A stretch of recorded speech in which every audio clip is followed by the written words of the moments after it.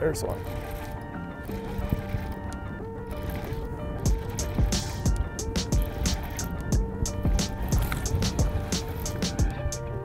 One on the DT. That one's built a little better. First cast with a crankbait, got one fired up. Not a bad fish. I'm just offshore here on a little rock spine, and first cast with the DT 14 and picked up a little chunk, maybe like 2-pounder. We're just sitting here with the spot lock. We got the wind kind of blowing right in on this little bit of a high spot on this point. There's another one. We might have got him fired up here.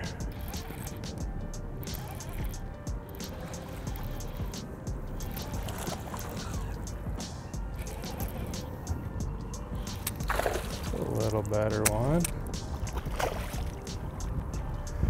I think they're down there. And getting that front hook too. It's always a good sign when you're throwing a crankbait that you probably got the right color when they're getting that front hook like that. We got a little green tinge to the water here, so we got a crankbait color that's just a little bit brighter, a little bit noisier than you know, just your natural shad or bluegill or perch patterns. This blueback chartreuse is really hard to beat when you got some color in the water here. On this point, we got a high spot. It comes all the way off the shore and comes way out, and the depth kind of varies on this point. And right here, we've got a high spot. It's got some bigger rocks, some grass, and it tops out at about 8 to 10 foot. And so when you're working a big long point like this, or offshore cranking in general, and that's kind of the general pattern you're on, it's a real good deal to have more than just one crankbait that dives to one certain depth. You want to have multiple crankbaits ready. Right now we got a DT10 and a DT14, and I'm just trying this DT10 a little bit over the top of this high spot. It'll just come through the cover a little better. There's a little bit of grass on top, and that DT14 was getting bogged up in the grass a little bit, and so I picked up this DT10, and you can kind of burn it through the area a little bit better. But it just helps to have multiple crankbaits ready to go. You can cover all different water columns that way, and you can be a lot more efficient out on the water instead of having to constantly retie.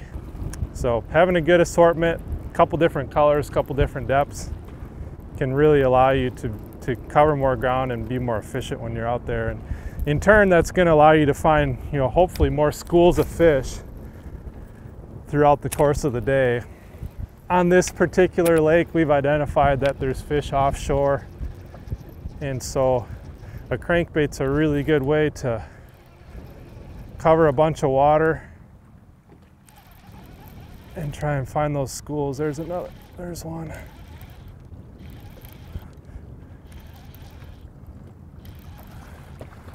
Found a school right here, caught 3 or 4 out of it thus far. No real big ones, but that one got the front hook again, so that's a good sign.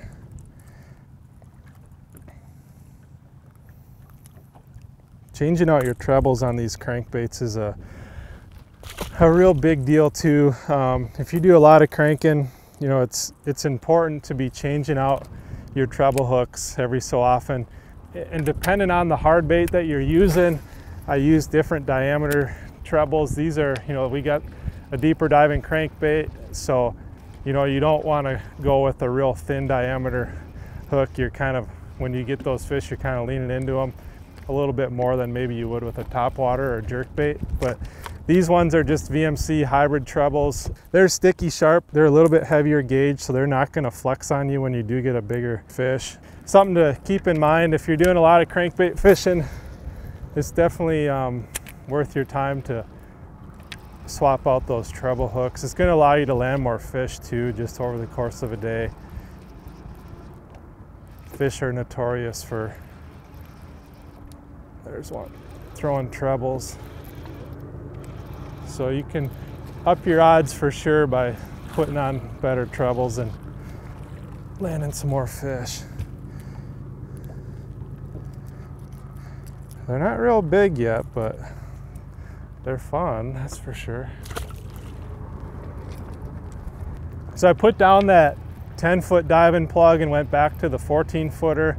I caught one little one on that 10-foot diver up on top. But what we've kind of discovered is they're actually off the edge here. They're not really sitting right on top right now. And so this 14 just gets down a little bit more closer to the bottom where I believe a lot of these fish are sitting. But it's important to keep them honest too. Throughout the day, these fish, they'll move around on these points and these humps. They're not just gonna sit in the same spot all day long. You know, in the morning, they might be more up top, low light conditions. So that's maybe where that DT10 would come into play. But right now, it seems like they're eating this 14 a little bit better. That feels like a little better one. Not huge.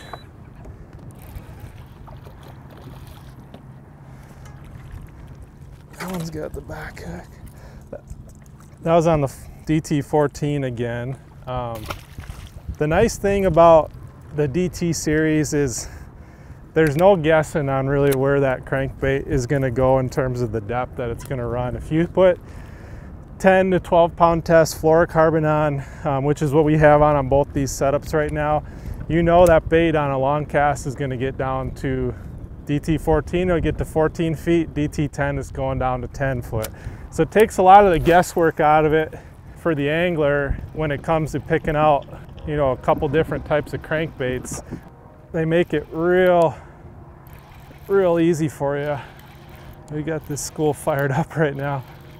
They're not huge yet, but man, they're fun.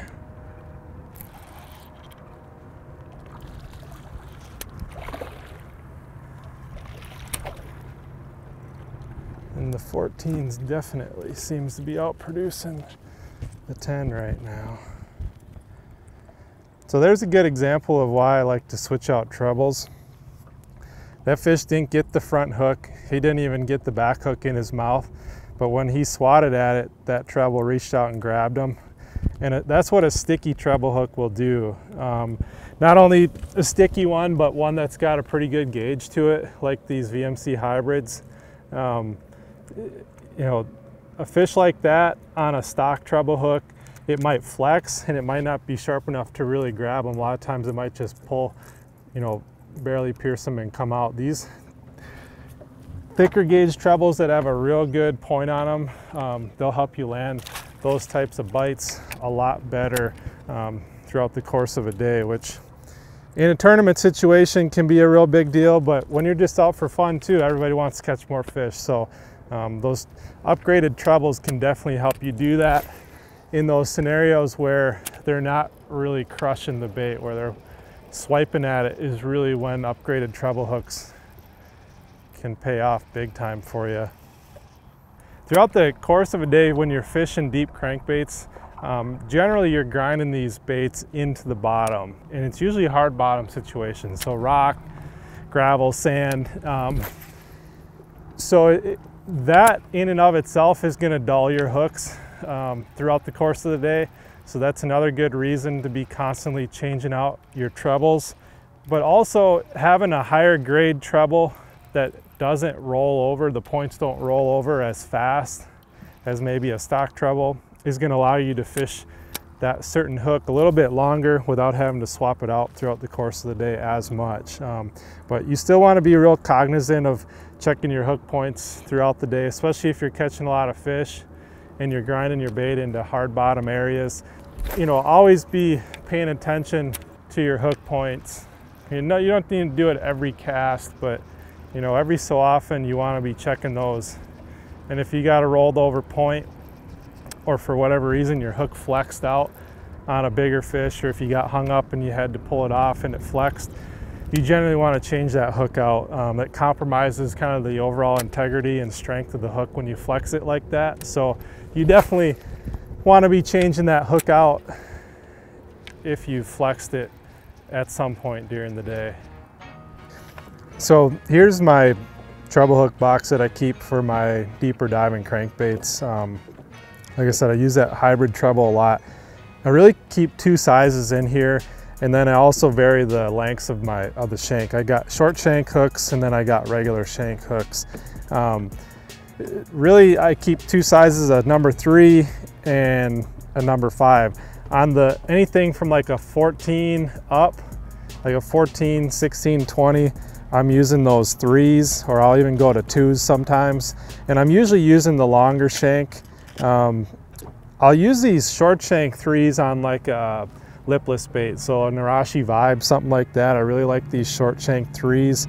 The reason for the short shank is you can get away with a bigger bite without having those hooks get tangled up on each other when you're reeling it in. So if you can get away with the longer shank and your hooks don't tangle, I typically go with that. But if they're going to get tangled up, that's where that short shank comes into play. And then I use the number 5 on a DT10 or a DT6 even too.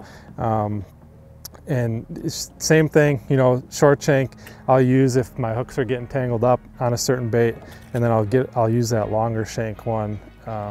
Just typically if on a DT10 you don't have to use the short shank and you can get away with it. So you don't need to carry a ton of treble hooks for deep cranking. I mean, just a few will get you by. You know, if you got sizes 5 through, you know, 5, 4, 3, you might need 2s on your like DT20s, but you know, a couple sizes, get some short shanks, some long shanks, and that's really going to cover you, you know, for all your really deep diving crankbait and lipless crankbait fishing. Oh, dude, oh, that's a better one. If it's not a pike. He's not huge, but he's the best one we've probably seen yet. It's a little better one. He got that front hook.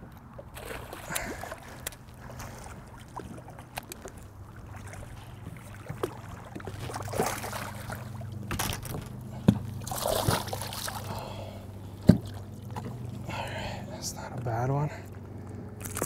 Here's another reason for those trebles that I was talking about earlier. When they just have one, it's really key. But when you can get, so he got it pretty good to begin with. Probably wasn't going to lose that fish. But a little insurance is when that other hook kind of wraps around and grabs it on the side. And a lot of times when you got a sharp hook, it'll do that, and you'll get, you know, hooks all over around in their face, and that can just be a little bit of an insurance policy for you. In case this hook were to come out, you might still be able to land them with that one. So just another reason to have those real sharp trebles is when you're fighting that fish, a lot of times that outside hook will grab them. We'll get him back here. There's another one. Jeez, that one feels big. This one ain't moving as much as the other ones. I don't know if we got them fouled or we got a big one here. That's a pretty nice one.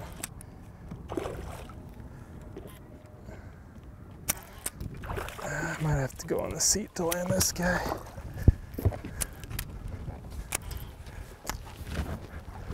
That's a pretty good one. All right, how about that one?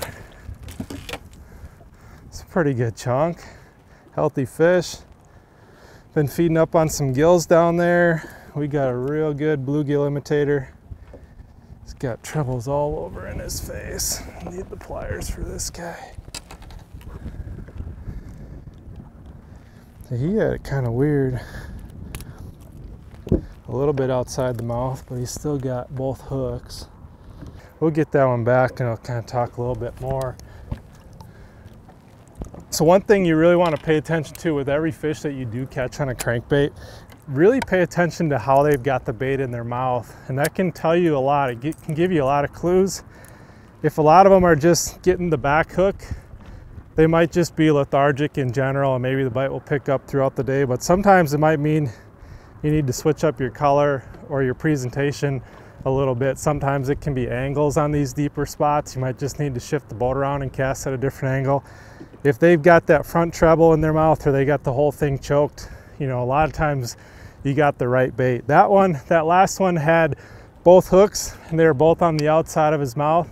So, you know, it's a clue that maybe there's just a lot of fish down there and he swiped at it and just got it that way. That's the first one we've had outside of the mouth, so I'm not going to change quite yet. But if we continue to see that trend, it might be worth just switching up colors a little bit. You know, they might be getting conditioned to this color now. We've caught, I don't know, 5 or 6, 7 out of this school. So if the school shuts down, or we're getting some swipes on this bait where they're not getting it real well, you know, change up your color. Maybe go a little bit deeper, a little bit shallower, and just see if you can generate some more bites.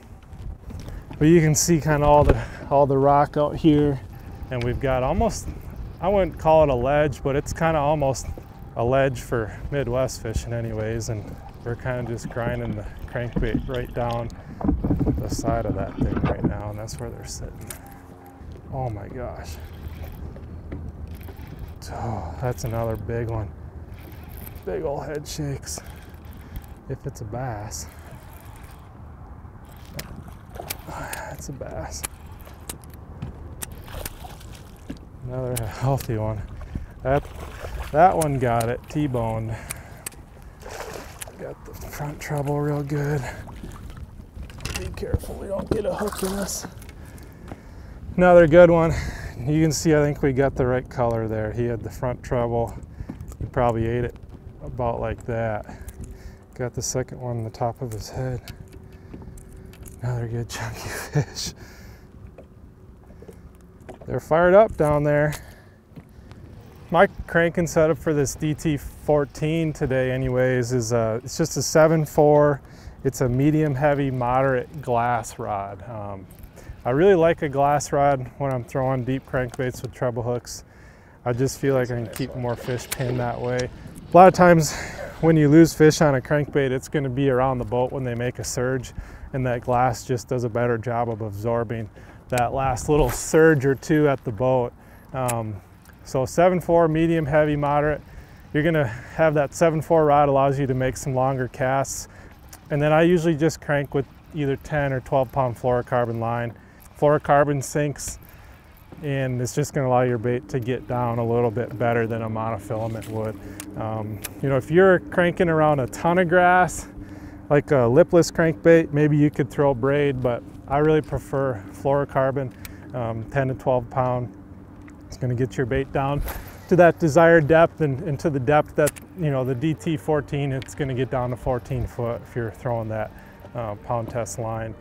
The gear ratio is a big deal when you're throwing deep crankbaits. We see a lot of high-speed reels come out these days, you know, 8-to-1s, 9-to-1s, and those have their time and place, but it's definitely not when you're throwing a deep crankbait. You're really going to wear yourself out throughout the course of a day if you got a higher speed reel. It's just going to pull that bait through the water and really just plow through the water. It's really going to wear you out. You really want a slower gear ratio reel. You know, the highest I would probably throw is 7-to-1, but I really prefer like 6.5-to-1 or less. What it does is it gives you a little more power, and it allows your crankbait to just kind of work how it's supposed to work. You know, it gets down at a nice easy pace and kind of roots around down there, kind of like a, you know, a four-wheel drive truck would, just, you know, kind of rooting around on the bottom and getting reaction strikes. So that slower gear ratio reel is going to be much more pleasant to fish with throughout the course of a day when you're throwing, you know, a DT 10, 14, 16, 20 foot diving crankbait. You know, with like a 6 foot diver or less, sometimes you want a little faster retrieve depending on the day, but these deeper cranks, you really want that slower gear ratio, and that's going to suit you real well.